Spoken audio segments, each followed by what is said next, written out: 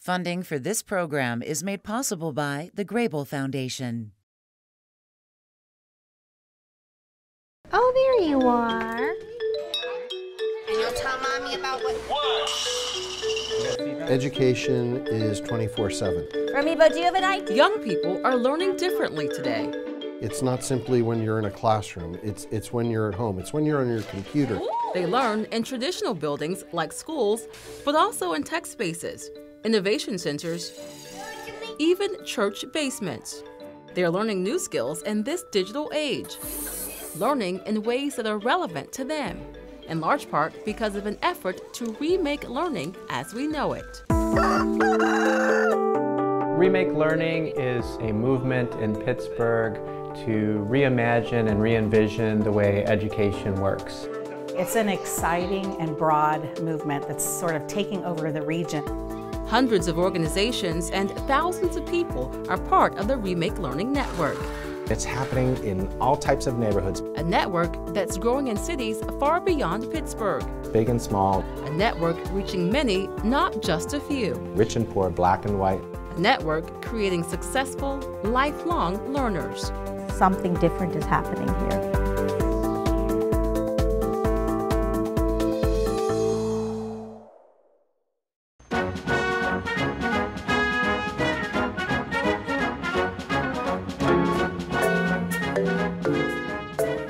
I think Remake Learning is understanding that the way that we provided education about 50 years ago is very different than the needs that we have today. Okay, let's take a look at our first what the script's doing. The biggest change by far is the prevalence of technology. It's everywhere, and kids are very used to using technology from a young age.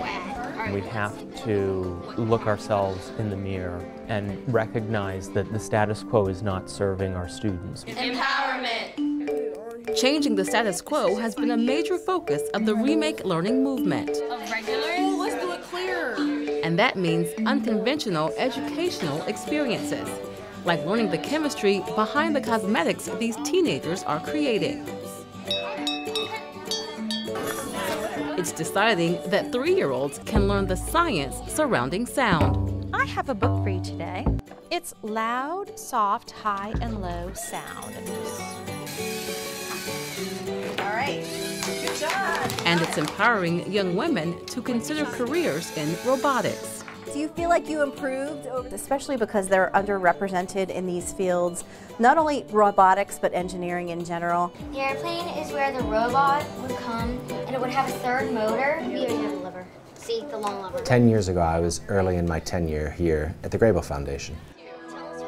The movement began when Greg Baer started meeting with area educators, part of his job as head of one of Pittsburgh's biggest educational foundations.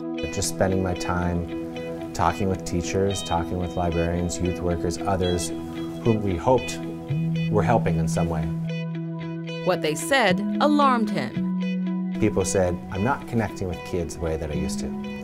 These individuals who said it were themselves of different ages and of different experiences. Greg invited a small group to meet, teachers, librarians, engineers, and they decided on a goal, to make learning more exciting and impactful. Clearly we're living in a time and in a world where learning is happening anywhere, anytime. One of Greg's first partners was Kathy Lewis Long, who heads the Sprout Fund. It's a nonprofit that supports innovative people and projects in Pittsburgh. It's a world that's changing, it's a world that's networked, it's a world that's connected. That group of about 10 grew from a small core into a network.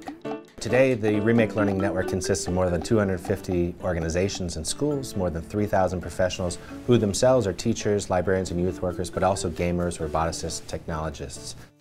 It's really the overall work of a community to contribute to that learning journey. And that community also includes the biggest foundations and the smallest neighborhoods, professionals in the media, and stay-at-home writers. Diverse places, too, like the Children's Museum and the Carnegie Science Center, and so-called maker spaces like Assemble and Tech Shop. Then we changed it to 5 seconds. What did we Inspired by this movement, we see these 8-year-olds who are learning computer coding in a South Fayette elementary school. What do these wires do? Why do we need these? It helps close the sword and get a circuit. In a rec center in Shadyside, 3rd and 4th graders are designing their own video games. Easy to make this. It helps you play video games much easier. And over in Stowe Rocks, teenagers are producing a morning TV show. All right, Tyler, we're ready. In 5, 4, 3, 2, 1. Good morning. Good morning. Good morning, Stowe Rocks. But not all schools have made the high-tech leap. Schools are still largely operating on an agricultural model that's over 100 years old. Tom McKeeva is an assistant professor in psychology and education at the University of Pittsburgh. Children and youth, especially once they get to be in middle school or high school, most of them have the world's knowledge in their pockets in a phone. Tom maintains that we haven't really found how to make learning and technology fully fit together. We really cannot keep up in our schools or in our child and youth programs. And so there's really a need for innovation. So when you go out to preschools and the libraries and now to the elementary school, what struck you as similar across these settings when you do music visits? Junlei Lee is one of the people who help educators navigate this new world. He's the co-director of the Fred Rogers Center, another Remake Learning partner. Having vocalists going would be interesting because Junlei's focus is on helping the people who work day to day with children. Ultimately, it's the human being, it's the teachers, the after-school mentors, the child care providers who are making the difference for children. And that doesn't change. And another thing that doesn't change. We know children learn from birth on, right? That's why another partner is Pacey. That's the Pittsburgh Association for the Education of Young Children. For us, Remake Learning is a lot about relationships and interaction, but it's also about it being child-directed. When you think about how children learn best, when it's meaningful to them, they learn really amazingly. We have to be quiet and listen to Lily's message. What did you take a picture of? One collaborator is CMU's Create Lab, which started Message from Me. Children can take a picture during the day, record a message, and send it to their parents, and the idea is to get parents and children talking about their day. The children are using technology to do something simple and meaningful. Communicate with their parents. Love you, Mommy. Children today, we call them digital natives. It's innate in them. They're born to be able to pick up the iPad because it's just part of their world. Tell Mom what you made with your blocks. It's part of the Remake Learning Network world. Computer scientists working with early childhood educators on how best to use technology in a preschool setting. Your eyes are looking back and forth. Create Lab took its technology here, too. Go slowly, Lanaya. This is on Pittsburgh's North Side, Pittsburgh Public Schools, Allegheny K-5. And then she could point to the actual... Melissa Butler and Jeremy Boyle teach the basics of electricity in kindergarten. There's a button to push it up. The Children's Innovation Project started in 2010 when Jeremy was hired as a resident artist at the Create Lab at CMU, and we began work in my kindergarten classroom here at Pittsburgh Allegheny. We work with children to think about their habits of learning. We work with teachers to think about their practices of teaching and learning. And so the project has become a partnership with many people in Pittsburgh who are thinking about what technology means and what learning means. So the way children learn has changed, and it hasn't. Children still learn best in relationship with others. And so I think you can't take out of the equation the role of the adult or other children in learning. I don't really think about it that We focus mostly on the technology instead of the interaction with the technology. And that's one of the major issues the folks at Remake Learning are tackling. Technology can't be a replacement for a teacher, an educator, a mentor, a parent. Take both prongs and put it into both. Much of our work in Remake Learning environment is trying to remind and support all the places in which human beings are actually supporting children face to face. Face to face is a key to the Remake Learning Network. One of the Sprout Fund's roles is to organize gatherings where people meet, share ideas, and stimulate discussion. Sometimes we do this as one large network, but often to meet as affinity groups where you have the makers or the early childhood educators coming together. So these are in the forms of meetups or lunch and learns or affinity groups. That's all in the sense of how to build community so that you can share, push and pull knowledge. It's that sharing of knowledge that leads to cool classes like this. Pumpkin. On the last day of October, when dusk is falling, where middle school students use robotic kits in poetry. These are like LED lights, and this is a tricolor, so hook up the colors that you want for the scene in your poem. So let's And here, where children mix art and high tech. My students connected a circuit board to a computer, programmed it, and now they're sewing it into a shirt to get their shirts to light up using conductive thread. Or in this high school, where teens are using the video game Minecraft in English class. The game becomes their source of material. It's what they draw from, it's what their writing is based off of.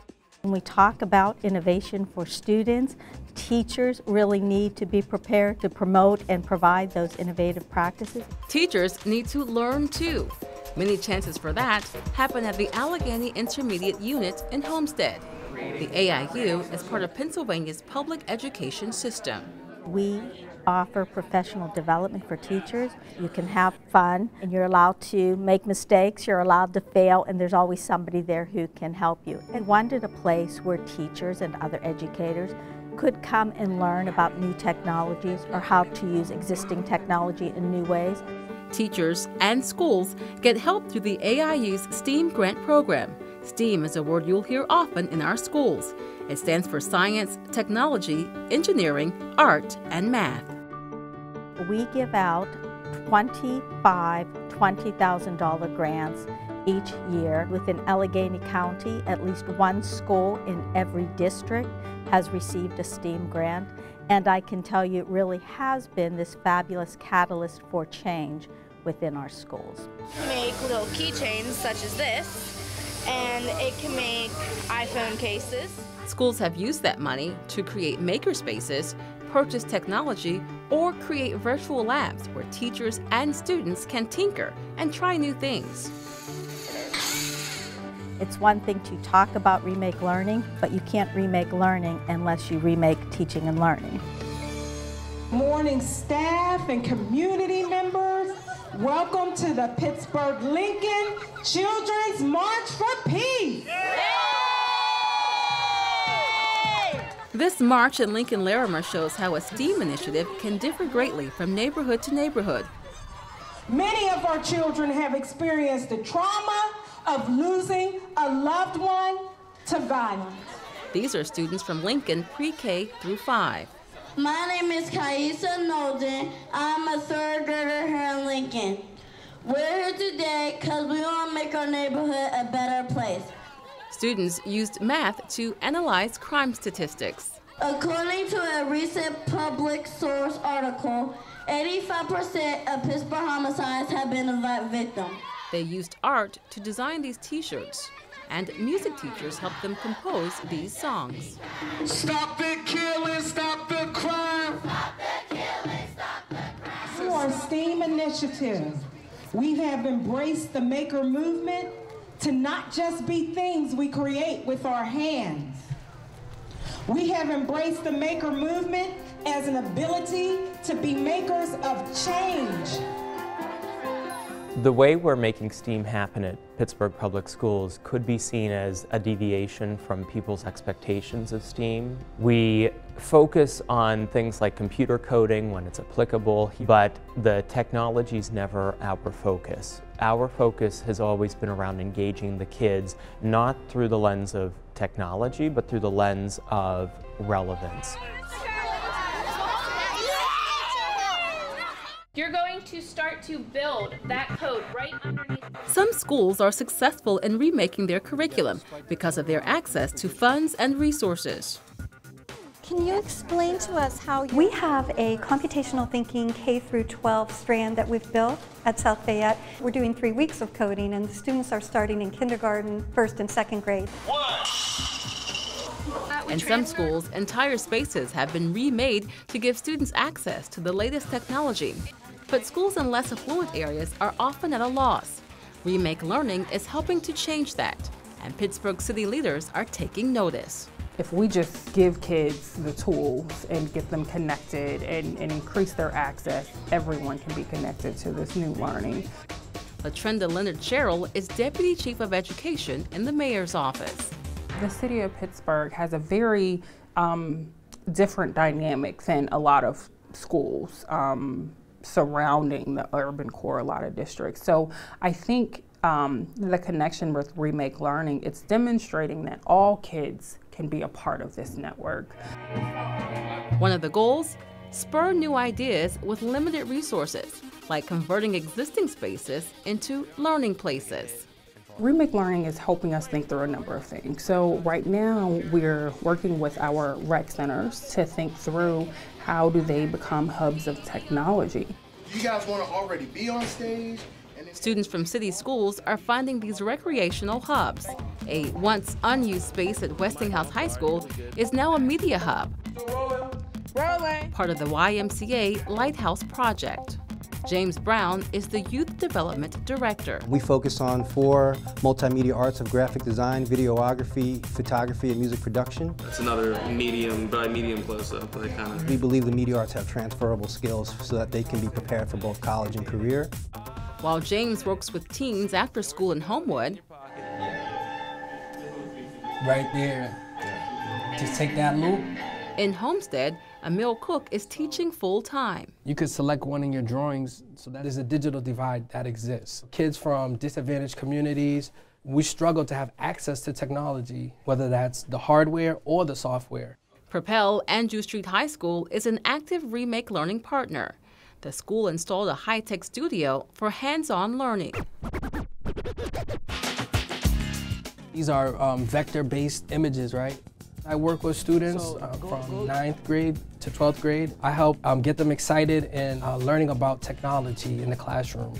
We do graphic arts, we do recording arts, we do journalism, we do some basic web design, we do video editing, we do photography. What's the theme for this poem? It's kind of about getting through a struggle, like a personal kind of thing. They become immediately employable.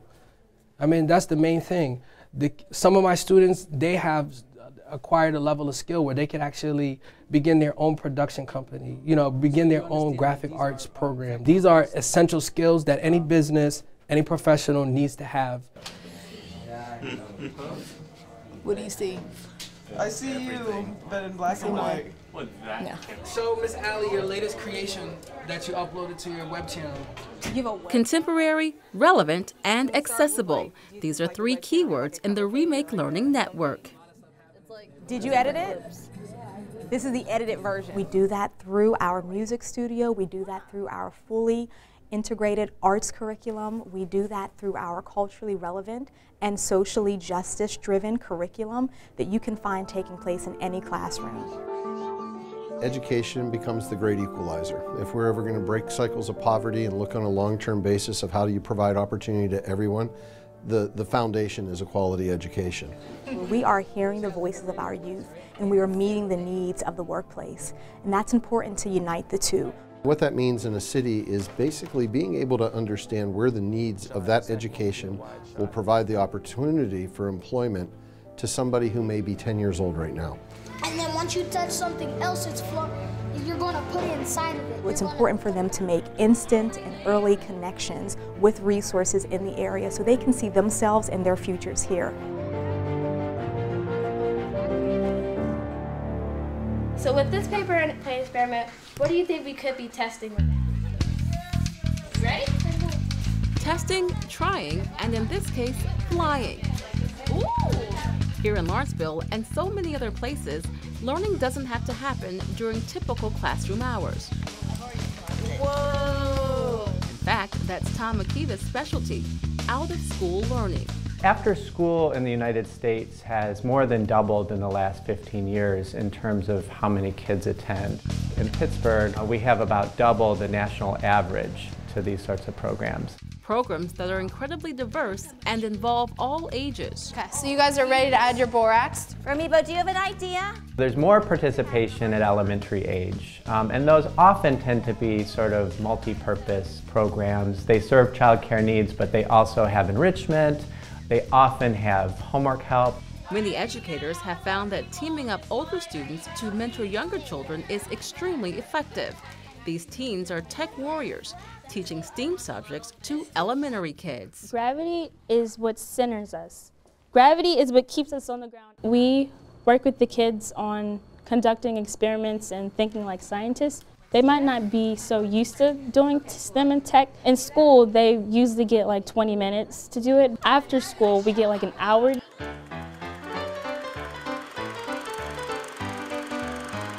Not too long ago, after-school activities meant sports, scouts, and dance. And then we're going to take it and put it in the bottom port here where it says Earth. But today after school, it's robotics, and it's being taught by the Digital Literacy Corps, which puts young people together with adult professional mentors. Right now, I'm going to need some help from you guys to talk about making makeys. Louis Kappa has been with the program since the beginning. I volunteer because it's fun. It's not just rewarding. It's more than that. It's grown into something even better. More resources are available now, more sites, more kids. And that's how the game will work. When I see the kids do the things on their own because they want to do it, when I have a kid like last week tell me that he's having a good time and he's actually having a lot of fun, that's what I'm here for. When you touch this, the electricity flows through your body. It's not going to shock you or anything. And this is really about connecting mentors and youth with learning experiences that prepare them for success in the future. So things like coding and gaming and making are all really important learning experiences. It's a program called Scratch, which it mainly hooks up to. And young people are finding academic success through these new innovative programs, despite what some might consider being at a disadvantage. In the Elizabeth Ward School District, nearly half the kids are on free or reduced lunch, and the dropout rate used to be higher. As they've changed some of their environments and have introduced small labs and a dream factory, they've seen a 4-5% increase in their math scores, a 3% increase in literacy scores, 500% increase in registration for summer learning. They've seen a dropout rate that's gone from 28 kids a year to now 0. Remember when this is what went on at your neighborhood library? I want colored cats. Now you'll find new spaces, new programs, and a whole new focus. At the Carnegie Libraries, the number of teenagers who walk through the doors has doubled in recent years. A lot of the times, the first time we see teens as they come to gaming. What do you guys have? They'll come to gaming and then we'll see them at our other program, like the labs, which is more like STEM-based, and see them signing up for teen summer reading. Kids being with kids and helping their peers. It's a successful concept and can start early. Today, we have some problems with adding. WQED's Math IQ program pairs preschoolers and first graders with third grade mentors. I usually help them. I ask them questions, and I help them when we are on the computer. Parents are seeing a difference. He's totally enjoying it, learning so much. It's made math a lot more fun for him. Maybe it's a robotics program in a distressed school district. A video production program focusing on teenage challenges. Let's say you had the power to change the student voice and how much students have to say in the classroom. Or an agricultural science class with teens teaching little ones. Oh, it's a baby one! These programs are having an impact. I see this work as being incredibly important to the overall transformation that we're experiencing as a community. And not just the Pittsburgh community. What began as a regional program is getting exposure far beyond Western Pennsylvania. We have visitors coming in from other cities wanting to see what's going on in the Children's Museum, wanting to see what's happening in the teen space at the library, wanting to go into our school districts and talk to administrators and see the classrooms. Let's hear yours first.